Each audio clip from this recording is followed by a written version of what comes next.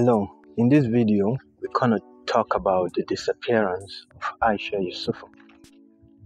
It is vitally critical that you listen to the last part of the message in this video.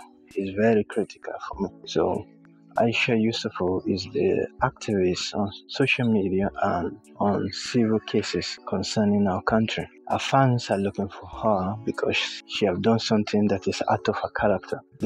Literally went silent for 9 straight days. Not even comment or reply.